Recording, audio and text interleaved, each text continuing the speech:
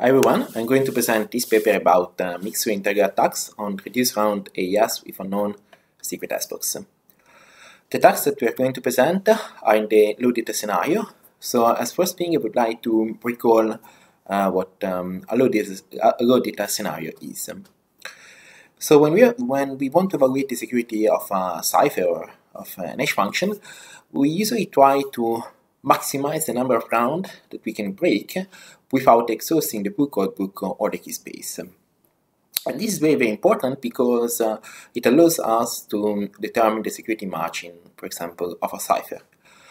However, in many cases, by exploiting this approach, the attacks becomes non-practical. So they are very close to brute force attacks. Low data scenario is a big difference. So in a low data distinguisher or in a low data attack, the idea is to impose some restriction on the attacker resources. And this is much closer to what happens in real life. In particular, in the low data scenario, the time complexity of the attack is not limited.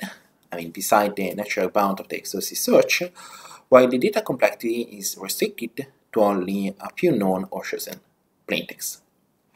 So in this paper we focus on AES, and we are going to present a new secret key distinguisher and new key recovery attack for round reduced AES.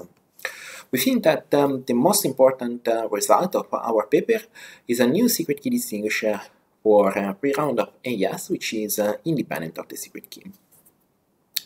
We call this distinguisher an impossible mixture integral distinguisher. Integral because we use a zero-sum property. Mixture because the starting point of this distinguisher is the mixture differential distinguisher proposed at FSC 2019. And impossible because the property that we are going to prove that we are going to exploit holds with probability 0 for the case of free round of AES. Here we have a comparison between our distinguisher and other distinguishers in the literature. In particular, I think the most interesting comparison is between our distinguisher and the truncated differential one. As you can see, our distinguisher requires half of the data that the truncated differential distinguisher requires for the same probability of success. For example, if we want to distinguish free round of AES from a random permutation with probability of around 65%, our distinguisher requires only 6 chosen plaintexts, while the truncated differential one requires 12 chosen plaintexts. And in a similar way, if we want a probability of success of 95%, our distinguisher requires only 10 chosen plaintexts, while the truncated differential one requires 20 chosen plaintexts. There are other distinguishers in the literature. In particular, we have the integral one, the zero-sum, which requires 2 to 8 chosen plaintexts. And finally, we have the yo-yo distinguisher, which actually requires a total of 2 chosen plaintexts and 2 adaptive chosen ciphertexts. But here the scenario is a bit different because adaptive chosen ciphertexts are required. In these two last cases, the probability of success is very, very high, let's say approximately 100%. So I think this is our main result, and large part of this presentation is about this new distinguisher. But apart from that, we are going to present new key recovery attack for AES, either in the case of a known hashbox or in the case of secret hashbox. So in particular, we are going to present new attacks on 4-round AES 128. Our attacks requires 6 chosen plaintexts, but they don't exploit the details of the key schedule. So among the attacks that they don't exploit the details of the key schedule, our attack are the best one. If you also consider the key schedule, the details of the key schedule, there are other attacks that are better, and in particular, I think this is the most interesting one because the cost is practical and it requires only 4 chosen plaintexts. But again, this attack requires exploit the details of the key schedule. So if you change the key schedule, this attack must be modified. We also consider the case of a free round of AES with a secret hashbox. So the idea is to replace the AES S-box with a secret one, and we propose a new attack in this scenario, which has the lowest data complexity. So in the case of a secret S-box, there are two strategies that an attacker can exploit. The first one, this strategy S1, in this case, the attacker first finds the details of the S-box and then exploit the details of the S-box in order to find the key. There is also another strategy where the attacker directly finds the key without finding any details of the S-box, and in this case the idea is to exploit some particular properties of the matrix that define the mixed column operation. So in our attack we exploit the first strategy, so we are able to find the key and the details of the S-box faster than these two attacks that are present in the literature and that exploit the second strategy. So the presentation is organized as following. First of all, I'm going to recall AES, then I'm going to focus on this new mixed integral distinguisher for pre-round of AES. I will briefly present these key recovery attacks, and finally I will conclude with some open problems for future work. So what about AES? Well, AES is a SPN block cipher which is based on a design principle known as the white trade design strategy. The block size is of 16 bytes, which are organized in a 4x4 matrix. The key size is of 16, 24, or 32 bytes, and depending on the key size, we have 10, 12, or 14 rounds. Each round is composed of 4 steps. We first have the key addition, then we have the S-box layer, so basically the only nonlinear operation that works at byte level, and then we have 2 linear operations, which are the shift rows and the mixed column operation. For the following, I'm going to recall the subspace tree notation that allows us to describe this attack in an easy and formal way. And in order to do this, I'm going to define the following subspaces: the column space, the diagonal space, the inverse diagonal space, and the mixed space. So, the diagonal space is a subspace of text with either active or constant diagonal. So, for example, in this case, we have the first diagonal which is active and the other ones are equal to 0. So, we denote the diagonal space by the letter D, and this index 0 basically refers to the position of the active diagonal. Now, if we take a coset of this diagonal subspace, it is easy to prove that after one round, this coset is mapped into a coset of a column space, which is basically a subspace where we have either active columns or constant column. Now, if we consider another round, and if we start with a coset of a columns subspace, then after the S-box and the shift rows operation, this coset is mapped into a coset of an inverse diagonal subspace, which basically is defined as a subspace of text with either active or constant anti-diagonal. So anti-diagonals are like this. And then if we consider the full round, we have at the end a coset of a mixed space, where the mixed space is obtained by applying the mixed column to this inverse diagonal subspace. So we have that the diagonal subspace, the column subspace, and the mixed subspace form a subspace trig of AES of line 2, in the sense that each coset of a diagonal subspace is mapped into a coset of a column subspace after one round, and that each coset of a column subspace is mapped into a coset of a mixed subspace after another round. This result can also be described using the classical truncated differential notion. So here we consider the difference between two texts, a white byte and not a byte with zero difference, and a black byte and not a byte with non-zero difference. If we have two plain text that differs just in one diagonal, then after 2 rounds, where the final mixed column operation is omitted, the two corresponding ciphertexts differs in one anti-diagonal. Equivalent, if we take two plain texts that are in the same coset of a diagonal subspace, or if you want, whose difference is in a diagonal subspace, then after 2 rounds, the corresponding ciphertexts are in the same coset of a mixed subspace with probability 1, while for the case of a random permutation, this happens with probability 2 to the power of minus 96. Okay, using this notion, we are going to record first the mixed differential distinguisher that was proposed at FCTOS 2019, and then using this distinguisher as starting point, we are going to propose our new distinguisher for 3 rounds of AES. In order to do this, we introduce this notation.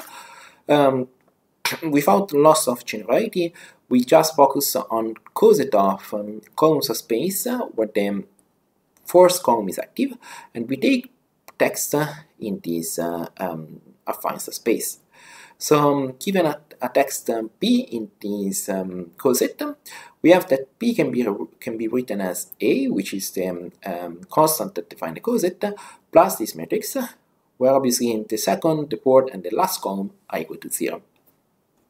So for simplicity, we can just rewrite this text in this way, so we can just refer to such text via its generating variables. Okay, so consider two plaintext, P1 and P2 in a coset of column space, where these are the generating variables of the first plaintext, and these are the generating variables of the second plaintext, and we assume for simplicity that all generating variables are different. Then it is possible to prove that if you consider the corresponding ciphertext after 4 rounds, and if you take their difference, this difference belongs in a mixed subspace, even though if there are other pairs of plaintext for which the corresponding ciphertexts have the same property. And this new pair of plaintexts are generated by mixing the generating variable of P1 and P2. For example, in this case, we swap the first generating variable, in the second case, we swap the second generating variable, and so on, for a total of 8 possible combinations. Now, we have a similar result if some of the generating variable of the first plaintext are equal to the generating variable of the second plaintext. For example, in this case, we have that W is equal for P1 and P2. So we have the same result where here we are just going to mix the variables that are different, and we replace W by omega, where omega can take any possible value in F2 to the 8. And the same happens if two variables are equal for P1 and P2. Now, I'm not going to record the full proof of this result, which you can find in the corresponding paper. I'm just going to record the idea of the proof, because this is the starting point for our new distinguisher.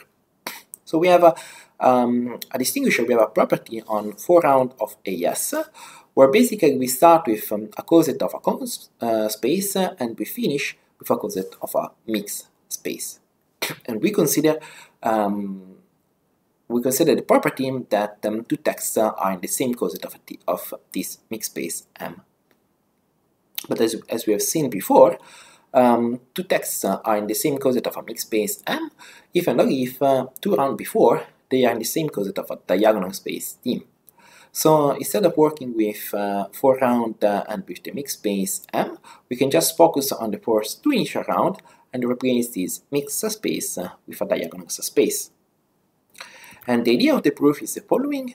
Given P1, P2 as before, and at P1 and at P2 as before, so where the idea is that at P1 and at P2 are obtained by mixing the generating variable of P1 and P2, the proof follows from this fact, so that the difference of P1 and P2 after 2 rounds is equal to the difference of at P1 and at P2 after 2 rounds. In other words, if we take the sum of these 4 texts, this sum is equal to 0. So we have a zero-sum distinguisher for 2 rounds of AES. This is not very interesting because the truncated differential distinguisher on 2 rounds of AES is much more efficient, but this is the starting point for our new distinguisher on 3 rounds of AES, which is the following. Let's consider 4 plaintexts P1, P2, P3, and P4 in the same coset of common space 0. These are chosen plaintexts, and they are defined in the following way. So P1 is defined as x1, y1, z, and w. P2 is defined as x2, y2, z, and w, where z and w are equal, and where x1 is different from x2 and y1 is different from y2. And then we take P3 and P4, where basically the first two variables are equal, here and here, but then we have Z prime and W prime that are different from Z and W. So these are our four chosen plaintext, and the property is the following. So let's consider these 4 plaintext, and let's consider the corresponding ciphertext after 3 rounds. So suppose that 2 ciphertexts are equal in a particular byte. So this subindex I and j denote the position of the byte. So if these 2 ciphertexts are equal, then for 3 rounds of AES, it is not possible that the other 2 ciphertexts are different. And this is independently of the secret key, of the details of the hashbox, and of the mixed column matrix. So in other words, if we have 2 ciphertexts that are equal in 1 byte, then also the other pair of ciphertexts must be equal in such byte.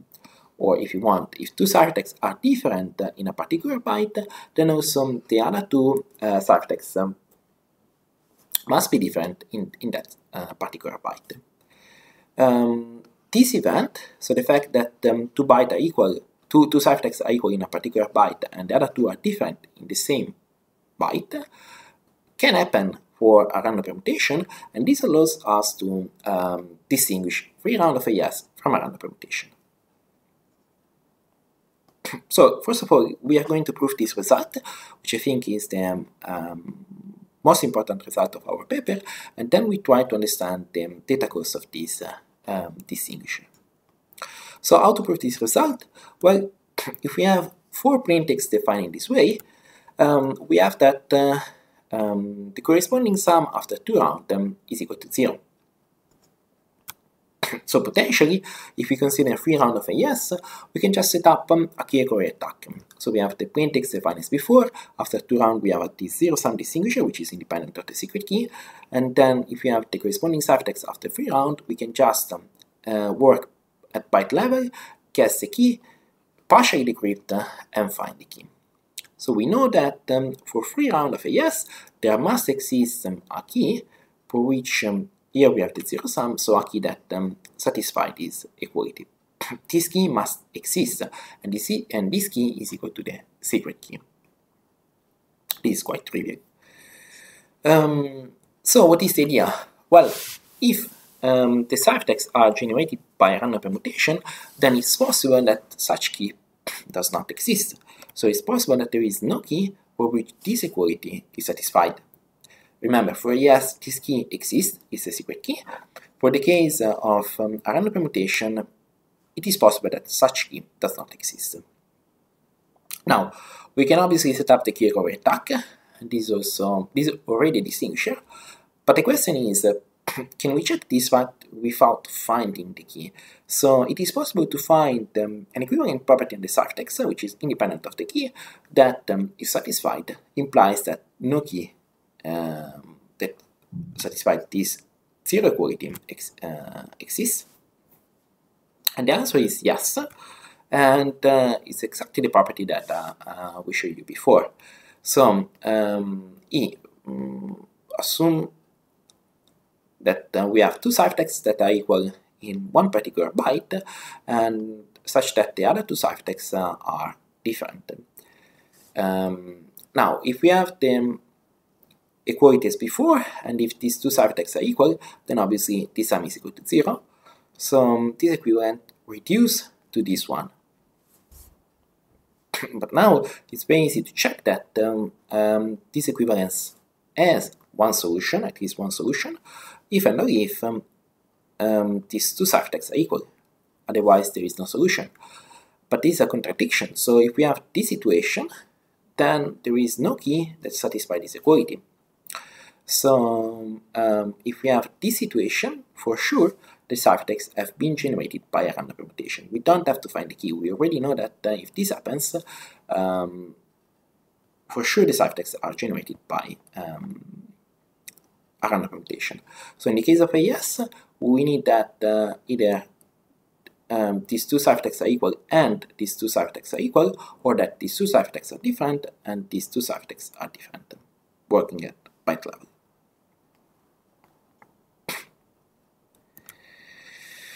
Okay, so we have this distinguisher, so we want to understand the data cost of this distinguisher. So let's consider P1, P2, P3, P3, P4 as P4. And let's consider the probability. So let's consider the case in which the ciphertexts are generated by random permutation. Let's consider the probability that this event happens. So the probability that two ciphertexts are equal in a particular byte and that the other two ciphertexts are different. It's not hard to check that this event happens with probability approximately 30%, and this is due to the following fact. So we have that the probability is equal to 1 minus the probability that this event doesn't happen. So here we have 16 because we have 16 different bytes. And so this refers to the case in which all bytes of these ciphertexts are different. And this refers to the case in which all bytes are equal, or this event is satisfied. So these two bytes are equal, these two bytes are equal, and they are. So these two bytes are different from these two bytes. Okay, so let's consider n set of two pair of plaintext, P and P prime, where P and P prime share the same generating variable Z and W, and where X is different from X prime and Y is different from Y prime. So we have n different set where where we basically take different values of Z and W. So given this n set, we can construct n prime different set S, where n prime is approximately n squared alpha, of 4 pairs P prime and then at P prime. So each one of these sets does not satisfy the required property with probability approximately 30%. So if we want to distinguish a free round of AES from a random permutation with probability that is higher of this probability probe, we need that the number n prime of different set S satisfy this inequality.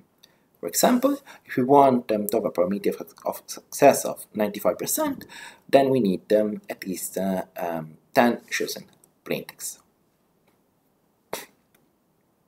Now, actually this set, so the set defined in this way, so by combining all these pair of plaintexts, are not independent. So this actually means that the probability, so the real probability is actually smaller than this one. So this is only an approximation.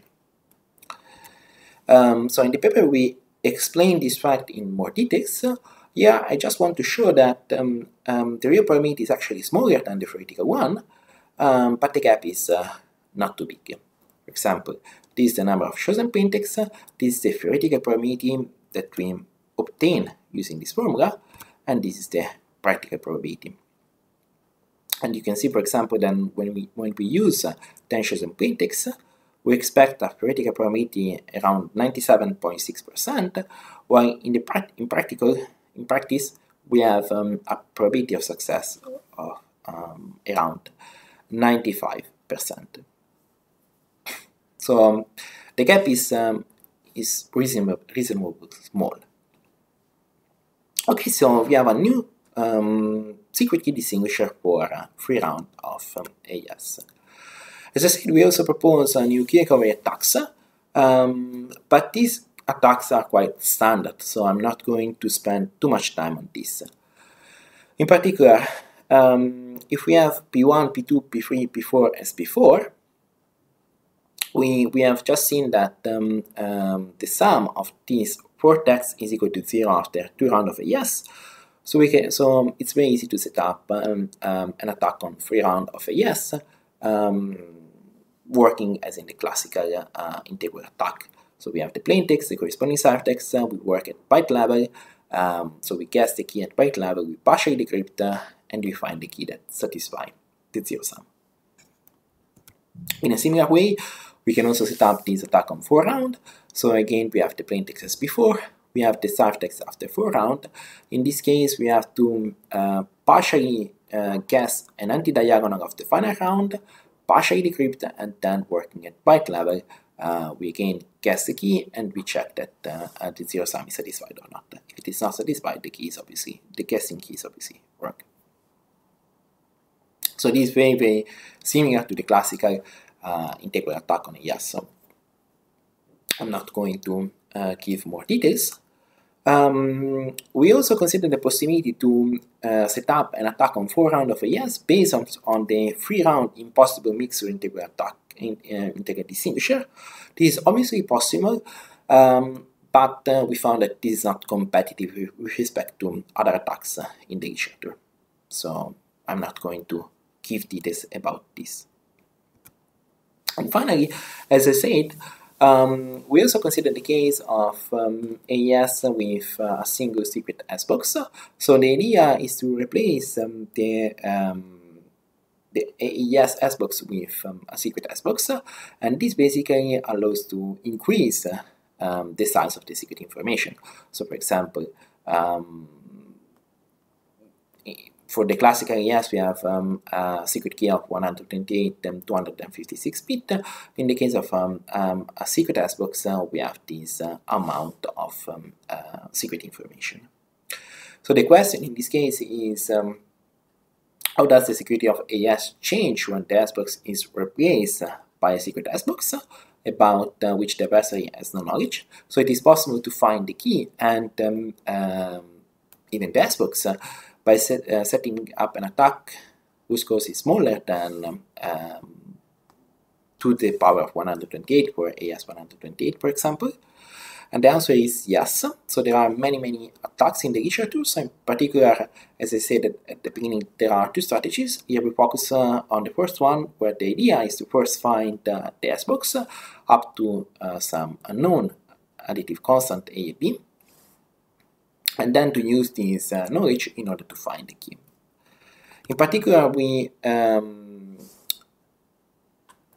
exploit the same strategy that has been proposed in this paper by Tis and al. At FSC 2015. In such case, the authors first find the S box using a particular technique that is described in that paper, basically a technique that is based on the zero-sum property, and then they exploit an integral attack in order to find 15 bytes of the secret key for 4, 5, and 6 rounds of AES 128. In our paper, we basically use the same strategy in order to find the S box, and then we are going to use our zero-sum property in order to find the key for 3 rounds of AES, where our zero-sum property requires only 4 chosen plaintext, while in the case of a classical integral attack, the attack requires 256 chosen plaintext. That's all from my side. So again, as our main result, we presented a new secret key distinguisher on 3 rounds of AES, which is independent of the secret key and which has the lowest data complexity in the literature. But there are obviously open problems for future work. So first of all, if it is possible to set up an impossible mixer integral distinguisher on 4 rounds of AES, well, the idea would be to use the classical integral distinguisher on 3 rounds as starting point. And finally, if it is possible to exploit this distinguisher that we propose in this paper in order to present new key recovery attack for round-reduced AES in the low data scenario, both in the case of a known, in the case of the known, or in the secret S box setting. That's all. Thanks for your attention.